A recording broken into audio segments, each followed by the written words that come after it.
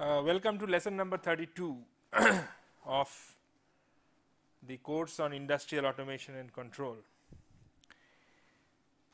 In this lesson, we will mainly be looking at, not mainly, solely be looking at DC motor drives. Now, we have seen that actually drives are very important components of automation, because they create motion, and creating motion is extremely important for industrial operations, both in the process industry as well as in the manufacturing industry. For example, if you take the manufacturing industry, then you need, since the whole of manufacturing operation, we have done in the previous lectures some given you some exposure to CNC machines, which are various kinds of metal cutting machines. You have seen that very precise motion is to be created in those machines. Either the block or the tool, either the job or the tool have to be moved in precisely from one coordinate to the other. So that is one kind of example. Then there is a big example of material handling. So all material handling devices require you to create motion. Similarly, in the process industry, you require pumps which will create flow. You require control valves. So for their operation also you need to create motion. So creating of motions is very important. So we are, in most cases, motion is generally rotational motion is created by a motor, because it is very convenient.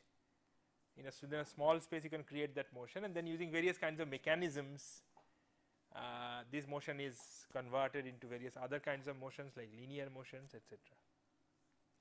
So we are going to look at basically creation of rotational motion using motors, and we start with DC motors because they are still widely used, and they are the simplest kinds of motors which are used to create motion, and lot of application was there. Now some of the applications are being replaced by AC motor drives, but still a lot of them exist, and it is a proper point to start the discussion on drives.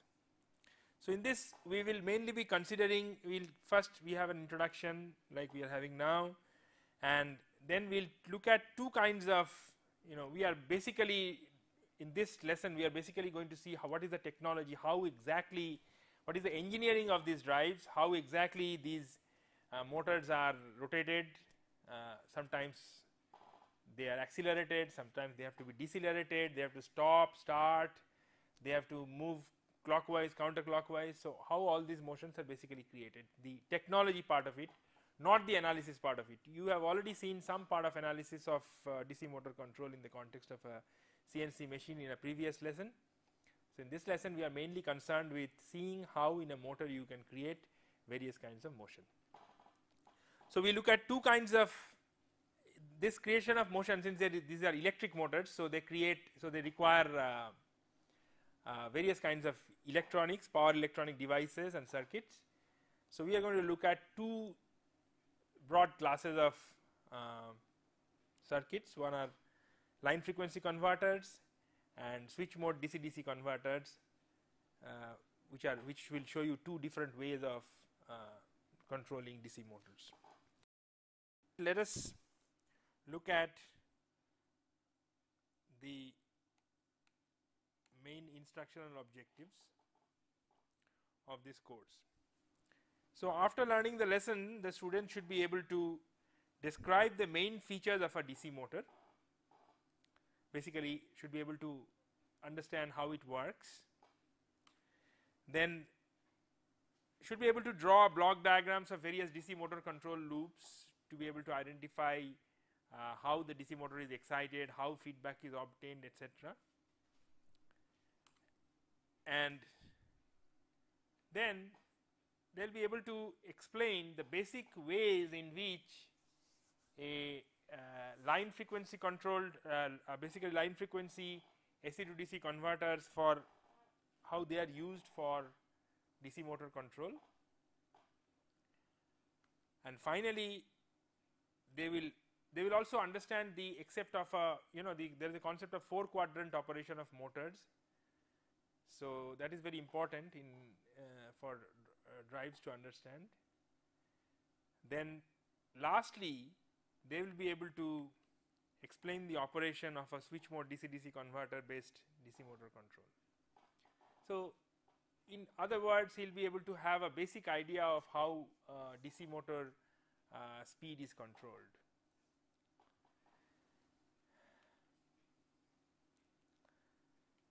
Coming to the introduction, as I said that DC drives are still used very widely, because initially DC drives were, the goodness of DC drives is basically derived from 2 things. It basically derived from the principle of operation of the DC motor. So in the DC motor, in fact the advantages and disadvantages both derive from the principle of operation of the DC motor.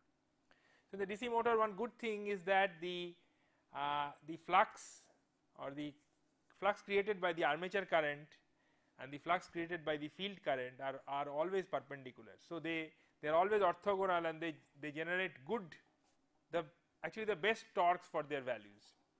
So what happens is that you get very good dynamic performance, but on the other hand, to be able to maintain these torques that way, you have to have a mechanical arrangement of what are known as brushes and commutators.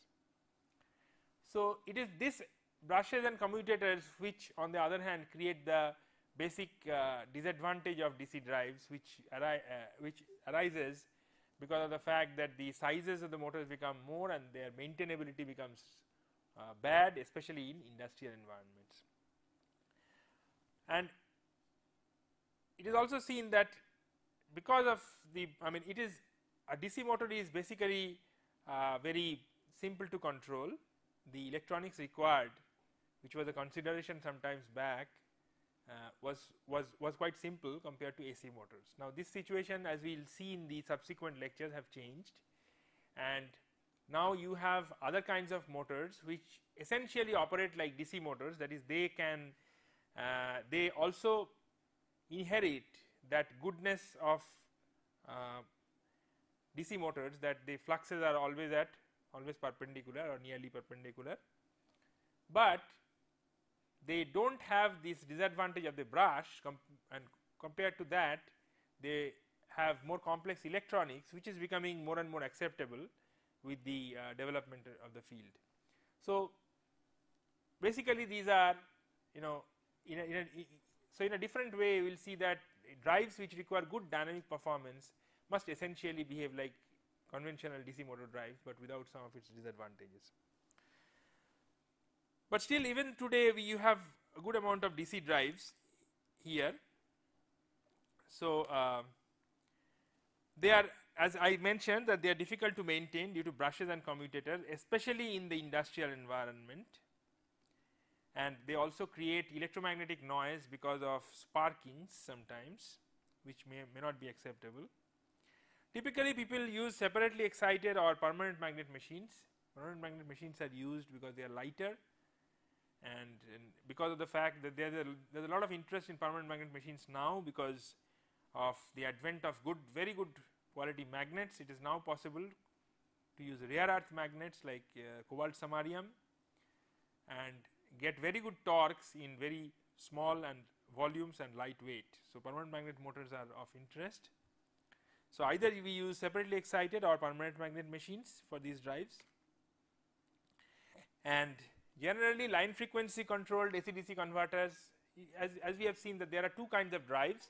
One are called adjustable speed drives, where speed adjustments are necessary, but essentially the steady state performance is of concern. Transient performance is not of concern, as we have seen in our previous lessons, where we saw that very considerable energy savings are possible if you use an adjustable speed drive for things like pumps, fans, blowers, etc. On the other hand, there are other kinds of drives, like we have seen in the case of CNC machine controls, that you need very good performance to ensure exact manufacturing dimensions. So, for those kinds of drives, you need exact position control, and transient response is of great importance. So, these are called servo drives. So, for different kinds of electronics are used for this kind of machines. There, so we will see two typical kinds of electronics or power electronic converters used for DC motor control in these two applications. One are called line frequency controlled AC-DC converters or switch mode DC-DC converters. So, as I was saying, that let me begin with, this is a cross section of a motor. You can see this yoke on which there are poles. So, in this machine there are two pole pairs, one this north and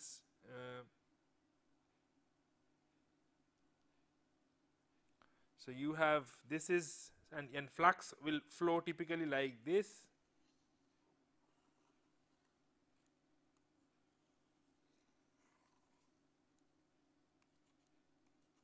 So, these are typical flux lines in the motor. Similarly, and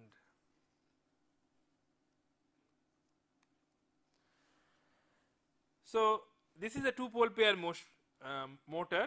This is the armature, and from the armature you get a cylinder out, which is a set of copper strips called commutator segments. Each of these commutator segments are actually connected to these coils. These are the coils. So, you have long coils which are on one side connected to the commutator on one end, and on the other side you have the coil overhang. So, the coils, so maybe this coil is actually connected to, depending on the kind of winding pattern, this coil may be connected to this one, then this coil may be connected to this one, and so on. So, they are connected at one end. So, it looks like, if you look at a coil, it will look like this.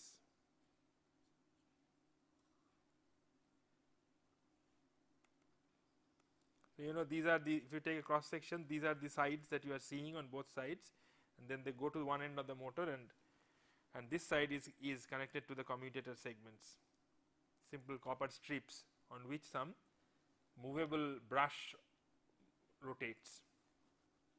Okay. So, if you want to understand the operation, then we should see the next diagram.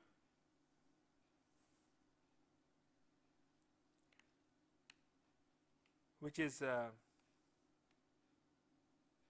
this. So, you see what happens here. Oops. So, you have, say, we are just for understanding simplicity, let us look at so we have a two pole machine, this is north, this is south. So, the field flux flows like this, let us say. Actually, it will be, you know, they will be perpendicular, and then they will go in like this. So, if you take the net axis, the field flux axis is like this. On the other hand, look at this set of coils. So, you have a set of coils here and a set of coils here. So, it turns out that these coils here, maybe the current convention is all dots. We have a, so what happens, interestingly, you see that this, suppose this turn is, this motor is rotating this way, right. So, first from here one, this, the next picture is 45 degree here. So, it has now moved in, and depending on the flux direction, this is has, in this case we have shown this has dot current, means coming towards us, and this has cross current. So, going, these are the current. And or if you have connected the positive terminal to this one and the negative terminal to this one, if it's acting as a motor, then you are connecting supplies to these, then all the commutator segments which are connected with this brush segment are going to be positive. So, therefore, all of them will have dot current here and cross current here. So, you see that on this side of the commutator segment, so this half, everything is going to be dot currents, and this half everything is going to be cross currents even if the rotor is rotating. So the current magnitude will actually the current magnitude will change polarity as it comes to this side. So what happens as a result of this is that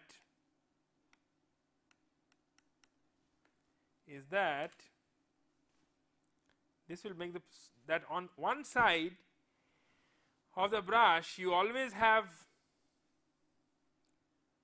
So you see that if you have this sort of a coil, then the armature, that is the flux which is created due to the armature current, is actually aligned along this direction always, even if the rotor is rotating, and the flux due to the field coils is aligned along this.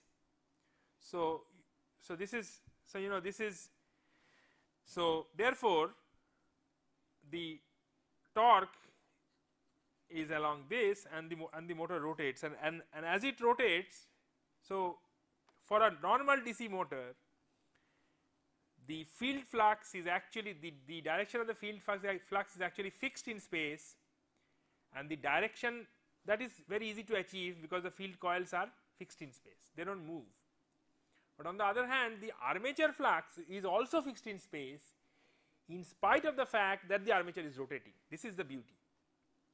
And to ensure that, so that to ensure that the armature flux remains perpendicular to the field flux, well, they can be moved little bit by moving the brushes, but that is a different thing. We generally do not do it.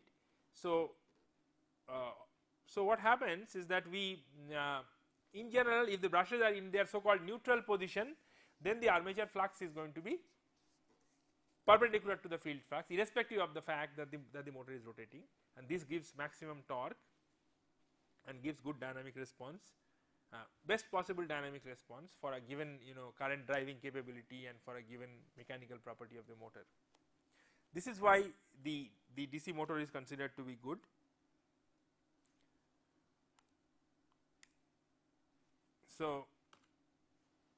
So basically this is the control configuration of a separately excited DC motor. We call a DC motor separately excited when the field is excited from a different source and the armature coil is excited from a completely different source and they are not related. You know, sometimes there are other configurations in which DC motors are run, for example series, shunt, etc. But in this case they are separate, and this is the configuration which is used for controlled drives. So what is happening here is that, so we have the armature coil, this is the armature coil which is excited by the armature voltage, there is some armature current flowing, there is some back EMF, and this is the field coil which is static and which is excited by another source of voltage called the field voltage, and this is the load that the motor is driving. So including the load and the motor the total load on the motor shaft, including its own friction or any other friction or inertia that the load may be having. So that is all that is represented by this JL and BL. TL is the load torque requirement. So this is how it is to be controlled. So you need to have one voltage supply which will control the current in the armature, and you need to have another supply which will control the current in the field for creating the kind of motion that you want to create. Now the whole question is that how do you control these voltages or these currents? So the whole question of drive is to create a source of energy, a controlled source of energy, where we will be able to control these V's and I's on the field and the armature coil. That will create the desired kind of motion. So this is the well known torque speed curve, the torque speed characteristic. Actually it gives what is known as the, you know, the operating region of the motor. So as we have seen that we can either control the armature or control the field or control both of them, theoretically speaking. Actually they are either the armature or the field is generally controlled, that is there are two modes of control, and in this mode you have, in this is the mode, this is the zone where we are having armature voltage control. So, if you have armature voltage control, then your torque remains constant. If you have that is, there is a maximum torque which is achievable at different speeds remain constant, right. So, why does that happen? Because we are not doing field control. So, we are doing, so the field current is constant, right. So, IF is constant. Similarly, the maximum armature current is also fixed because the field current is constant. So, what will happen is that if the voltage is increased to the maximum value, then that is for a given maximum armature current, IF into IA, which is proportional to the torque, is going to be fixed. So, therefore, you have a constant torque region. So, you can, so as the speed increases, obviously if you have a constant torque, then as the speed increases, the power that you can achieve will increase up to a certain level where you have come to the maximum power that the machine can deliver, that is your torque, this maximum value of torque and the corresponding to the maximum value of armature current and the corresponding value of speed. After that, one cannot get more power out of the device, but one can still increase the speed if it is desired to do so. So, then if you want to increase the speed further at the cost of torque, because power has to stay constant, that is the maximum power which we can deliver, then we can know what is known as the field weakening, or we can weaken the field. Then what will happen is that we can go to a higher speed region, but the torque will fall, so that the torque and the speed will product, which is power, will remain constant. So, the operating region can be divided into two parts, a constant torque region and a constant power region. For industrial drives, this is the region which is of more concern, and so we will mainly be looking at armature voltage control of separately excited DC motors.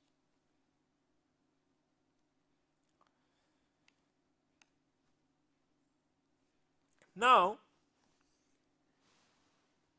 while the motor is moving, several modes of operation can exist. For example, so we have two things, one is torque, another is speed of the motor, right. So, depending on the speed, we have two directions. So, this is, the speed can be positive or negative depending on whether it is rotating clockwise or anti-clockwise. Now, arbitrarily we call one to be forward and the other to be reverse. So, depending on whether the speed is positive or negative, we have, in this case we have chosen to call the positive speed as forward, then negative speed becomes reverse. So, either the motor is in the forward rotating mode or in the reverse rotating mode. Now, while it is rotating forward, if we generate a torque which is also in the forward direction, in the same clockwise or anti-clockwise direction, then the motor will accelerate, will try to drive the load more and more in the forward direction. So, in that mode where the speed is forward, where the speed and the torque are in the same direction, we call it the motoring mode.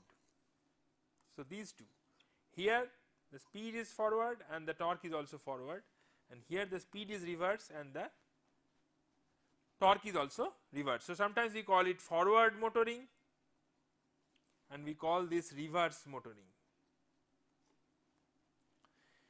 Compared to that, there is another mode called braking. So, what happens here is that the speed is still forward, but the torque has reversed. So, actually what is happening? Torque creates acceleration. So, if the torque is reverse, then there is a net reverse acceleration. So, the speed is coming down. So, the speed is forward, it is still moving, but it is slowing down because of the negative acceleration, right. So, that mode of operation we call braking. and this basically shows that under what kind of conditions these, you know, the supply voltage polarities and the back EMF, this is should be B. So, the supply voltage and the back EMF polarities, how they are related. So, in this case, you know, in this case what happens, let us take motoring. The back EMF is created because there are some coils which are rotating within the field flux. So, there is some induced EMF. So, in this case when this motoring, the power source is actually delivering power into the motor. So, that can be seen that if current direction is like this, then this source is actually receiving power, this back EMF source is receiving power which is being delivered by the external source. So, that is why it is motoring, and that power which is absorbed, which is seen to be absorbed by the back EMF is actually causing, is actually representing the conversion of electrical energy into mechanical energy, which is creating the speed, which is creating the back EMF. So, that power is going to create the speed which creates the back EMF. So, that is why you have motoring. Similarly, here also the, look at the current direction, the current direction is like this. So, the external source is delivering power into the back EMF source. So, the motor is receiving power. Exactly the opposite happens here. Here the back EMF source is delivering power into the external source. Why? Because this is maintained smaller than the back EMF. So, the moment this is maintained smaller, the current direction will change. Actually, there are going to be some inductances, and this change will involve some LdI by dt effect, but generally if that LdI by dt effect we do not consider, then the current will eventually reverse if this is maintained less than this, and then you can see that it is the back EMF source which is delivering power into the external source. So, we are actually getting back some power from the motor. Actually, this power is coming from the kinetic energy of the motor. So, this is, and while the motor gives up its kinetic energy to give back electrical energy into the source, it is obviously slowing down because it is losing kinetic energy. So, therefore, the speed is coming down, therefore, it is braking, but because the loss of the kinetic energy is actually being converted to an electrical power and being fed back to a source, therefore, it is called regenerative braking. This power, this kinetic energy could also have been, you know, wasted in things like resistances, that is possible. So, in which case it would still be braking, but it will be a different kind of braking, as we shall see. So, you see that depending on the torque and speed quadrants, we can have 4 different kinds of operation. One is forward motoring. So, forward motoring, then forward braking, then reverse motoring, then reverse braking. Now,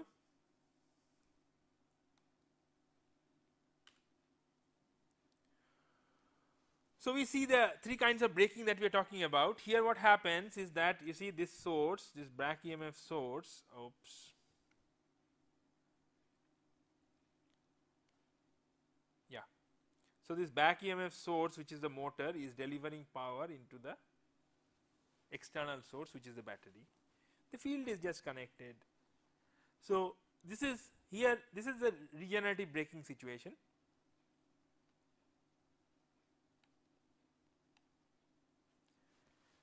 Alternatively, we could have what is known as a dynamic braking, in the sense that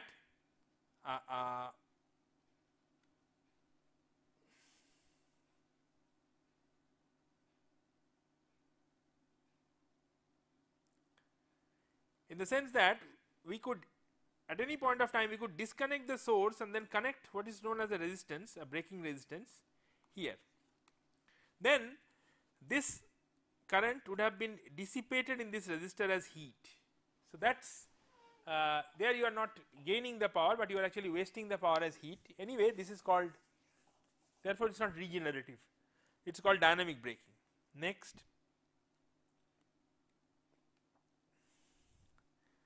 yeah, we could have, if you want very rapid braking, then we can use a method called plugging, where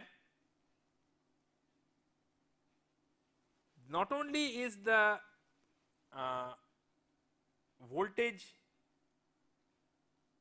kept in regenerative braking, the voltages are still opposing,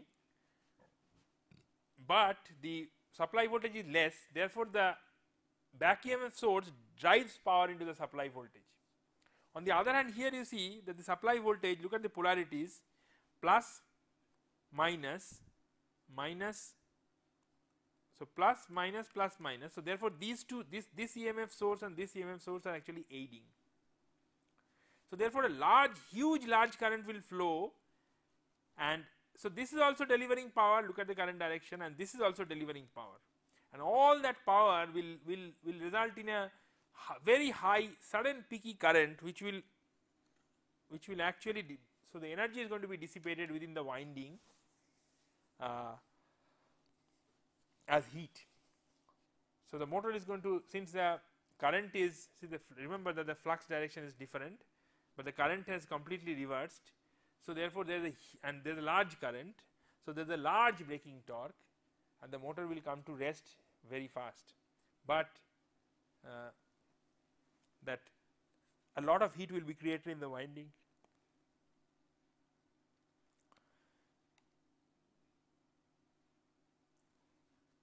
So now let us come to the point that how we can, so we basically want to drive the voltage source VA. So sometimes we want to keep it more than the back EMF source so that it drives current into the motor and the motor accelerates. Sometimes we want to reduce that and so that the motor can decelerate and it can give back its kinetic, its mechanical power to be converted into electrical power. And sometimes so we want, so in other words, we need to have a method of controlling the supply voltage to the motor armature. Now how do we do that? So there are various ways of doing that. So we first look at some, what are known as line frequency converter drives. So what do you mean by line frequency? So what we mean is that here you have line frequency AC.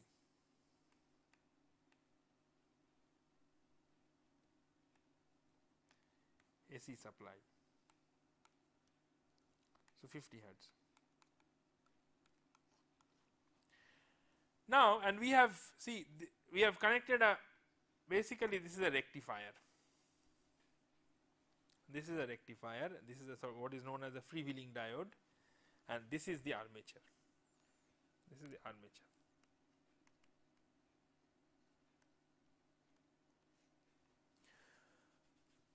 So what we are going to do is we are going to take the AC here and then rectify it to be a DC. So here it will become a DC at this point, and not only that, because it is half controlled, so the magnitude of this DC can be controlled by controlling the firing instance. In this case we are demonstrating through what are known as thyristors, so, or rather to put them on. So firing instance. So by controlling the firing we can control the supply voltage to the motor and we can vary it. But note that we cannot have, in this case, first of all, in this kind of, these diodes and thyristors, they are all as far as current is concerned, they are all unidirectional devices. So here current cannot be reversed, right?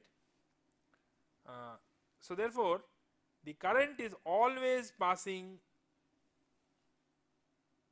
like this, the current through these devices are always in these directions.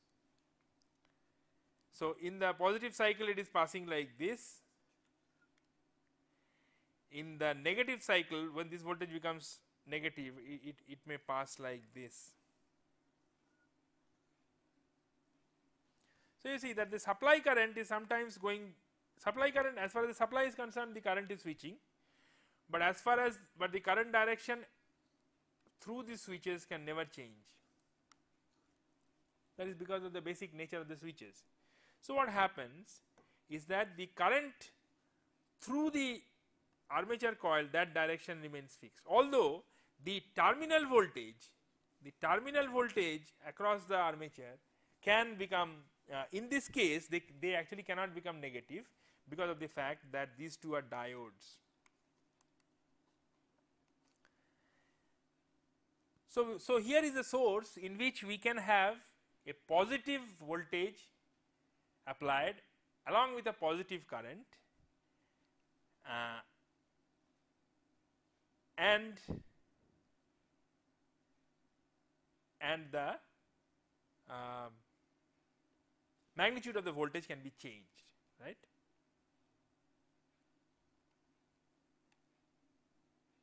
So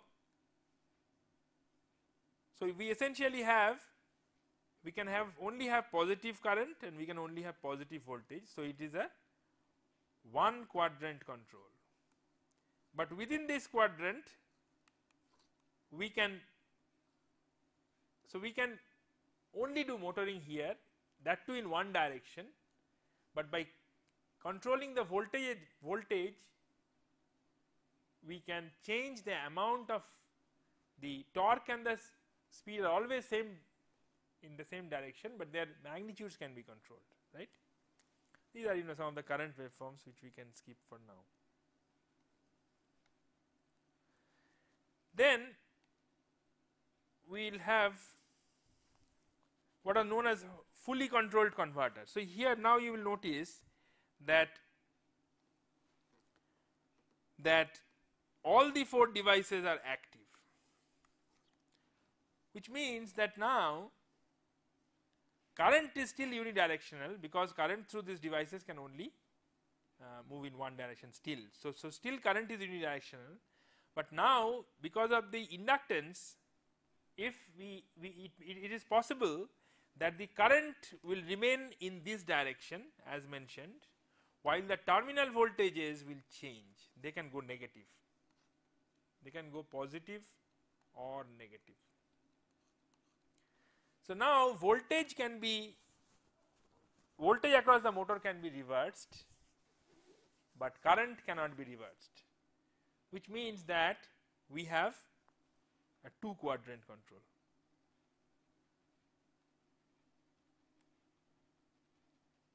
So we have 2 quadrant control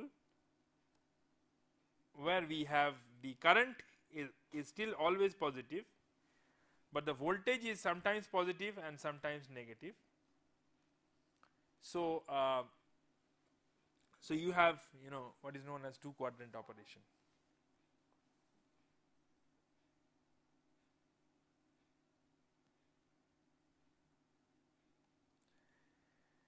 If we want to have 4 quadrant, this is so you see that we have used all 4 as we have used all 4.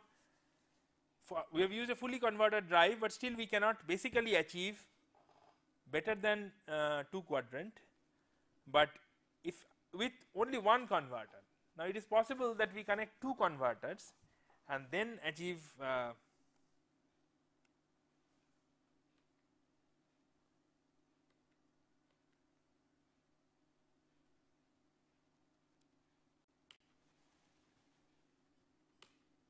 yes. So you see what we are essentially doing here is the fact that we have connected 2 converters. So we have previously we had seen only this part of it. So one converter connected to a motor, all 4 are active or rather fully controlled. So then one converter gives you on this one quadrant. So the IA is positive. Now on the other hand, if you put another converter with the terminals totally with just the opposite polarity, then you will get another 2 quadrant operation, which is in this quadrant.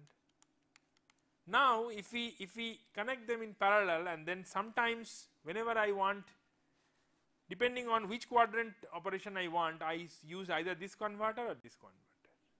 So in this way it is possible to achieve 4 quadrant operation using line frequency converter. But only thing is to be remembered is that though it's quite simple to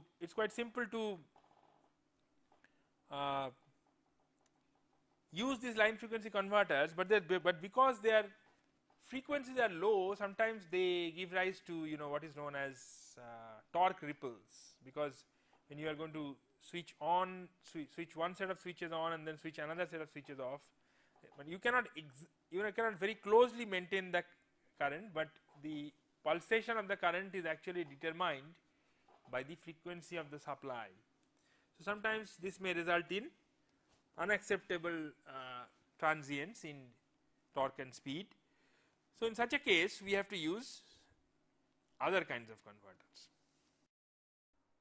Before we see such converters in the next lesson, let us look at typical control loops that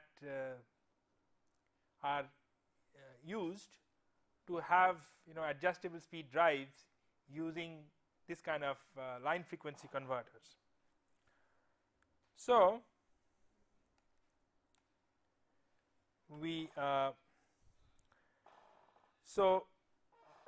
line frequency converters, to put simply, are rather simple circuits which operates at line frequency, which means that they are basically AC to DC converters. So the AC line frequency 50 hertz is their operational frequency. Their dynamic performances are not that stringent, basically because of the fact that the frequency is low. So therefore there is some amount of current pulsation and therefore torque pulsation. So this gives rise to a little bit of poor dynamic performance. So they are widely used for adjustable speed control, because in adjustable speed control we anyway do not have dynamic performance requirements, so the simplicity comes as an advantage. And inherently these converters have 2 quadrant control. So if you want to have 4 quadrant control, then you have to have 2 converters in, you can say in anti-parallel, as we have seen. Contrasted to that we have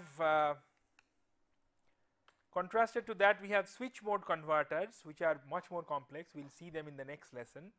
They have higher frequency of operation and therefore they have higher dynamic performance, and therefore they are generally used for servo drives, and inherently they actually use a kind of form called switch mode converters, or basically PWM inverters used for DC to DC conversion.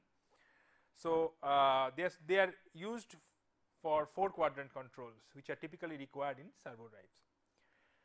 So anyway, let's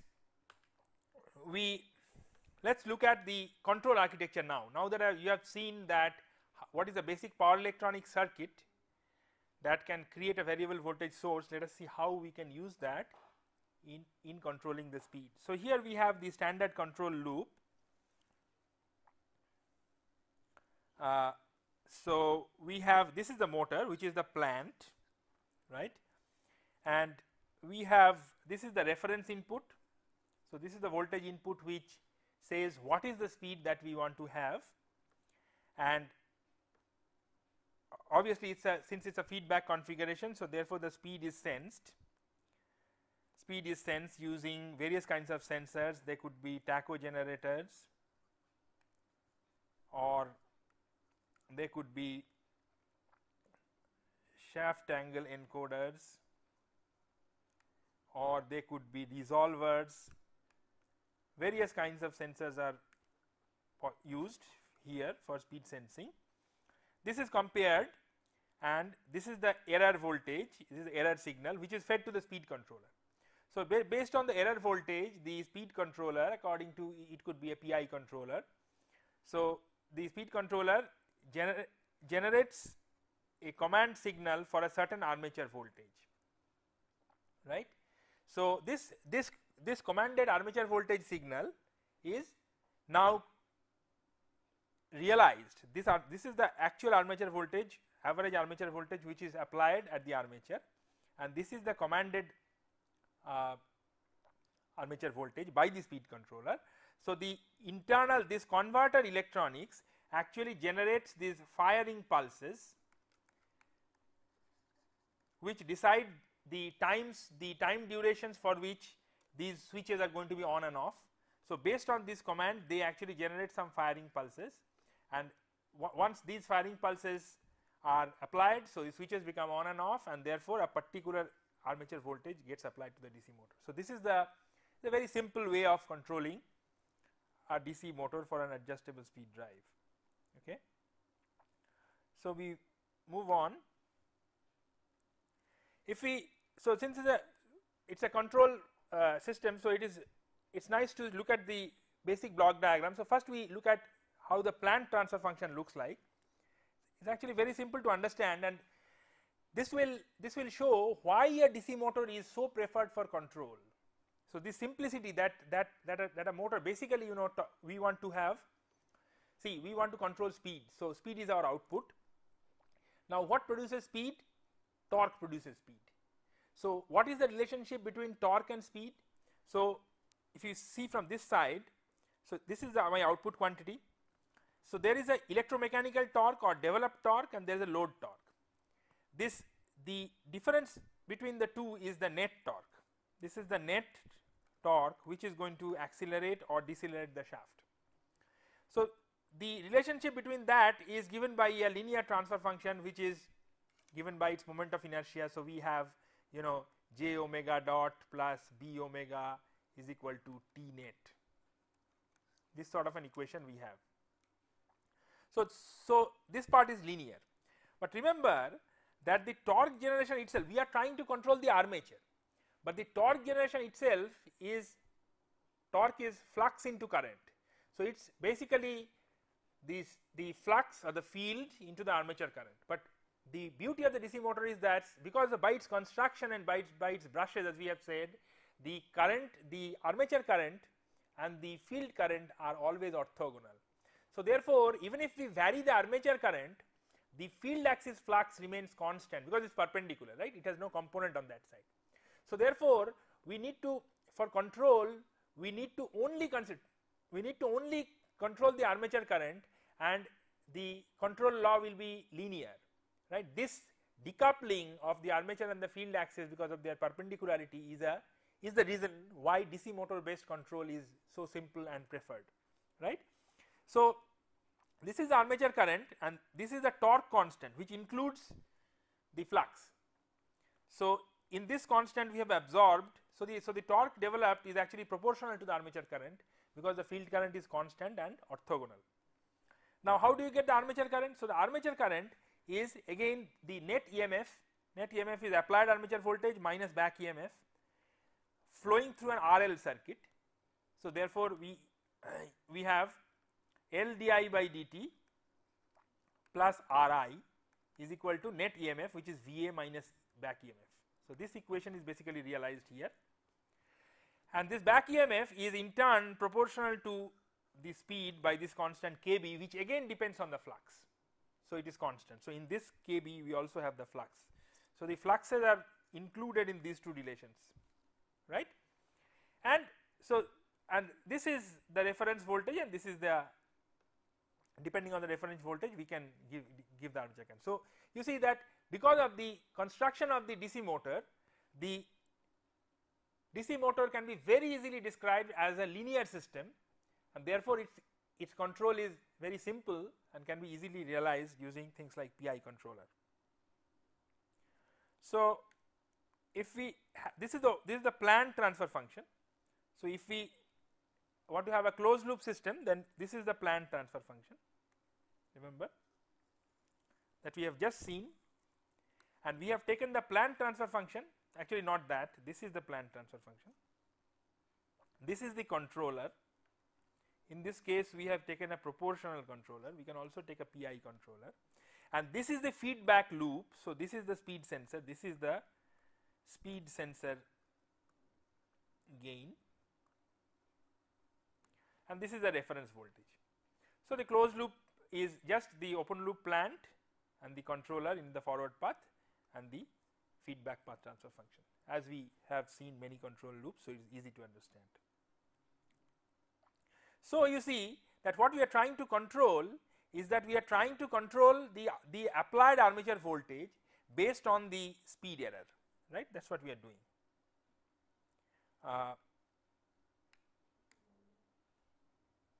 So if you look at a total control loop, then it will look like this. See, this is an overall control loop.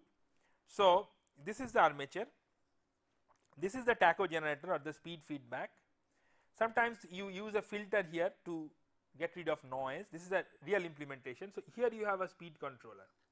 This is a typical symbol which is used for PI controls, because this picture gives the error versus time characteristics of PI controllers. Often you have inside the speed control loop, you also have a current control loop, because you sometimes you want to control the torque itself. So, therefore, you will have a current limiter.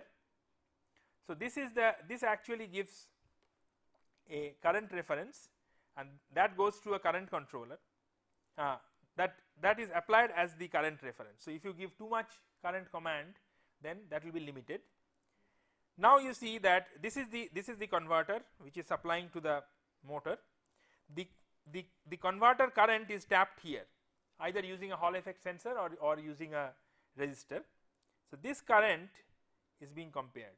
So, this is an inner current loop, just like a cascade control. This is the outer speed loop, inside you have an inner current loop. This will give much more stiff control, transient response will improve. On the other hand, the field level is the field is also being adjusted such that the IARA drop. See, this is IA. So this is IARA. So, the excitation to the field winding, which is the field winding, is adjusted such that this IARA drop is actually compensated. So, this is VA, this is minus IARA, IA into RA.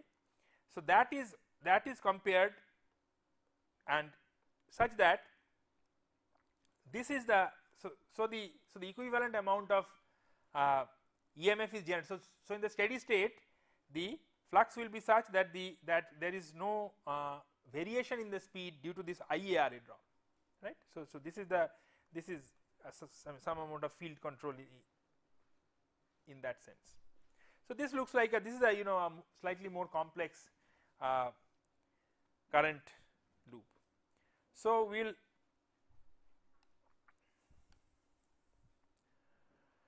this picture shows that how voltages can be varied. So, if you have a full converter which we had previously seen, then depending on these are the points of time where the these are the points of time where the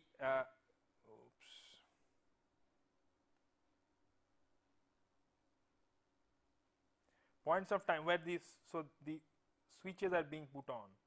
So, the voltage across the armature is actually of this form, follow the white marks. So, you see that the voltage across the armature is this, followed by this, followed by this, followed by this.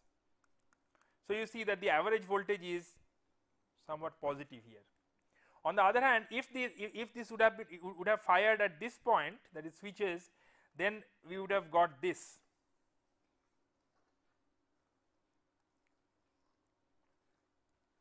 So, then I will draw it with a different color, that then the voltages would have been, the voltage across the armature would have been this.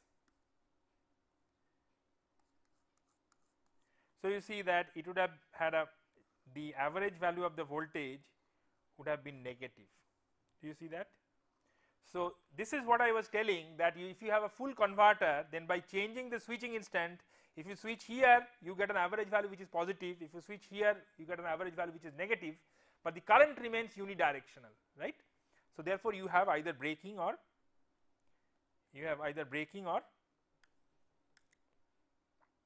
so these are the current waveforms. We will not.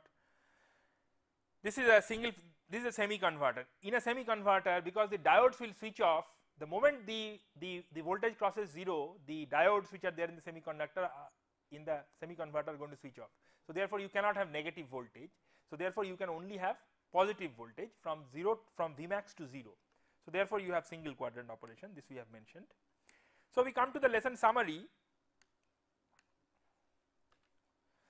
So, what we have seen are basic concepts of DC motor drives and the basic reason why DC motors are considered good and this wide popularity. We have seen the basic line frequency AC-DC converter driven adjustable speed drives. We have seen various quadrants of operation. We have not seen this switch mode DC-DC converter driven servo drives, which we will see in the next lesson, but we have seen how the 4 quadrants of operation, what they mean, and how braking and motoring can be achieved by reversing the voltage in the converter driven drives. So thank you very much. In the next lesson we are going to look at switch mode converter driven DC and BLDC drives. Thank you very much.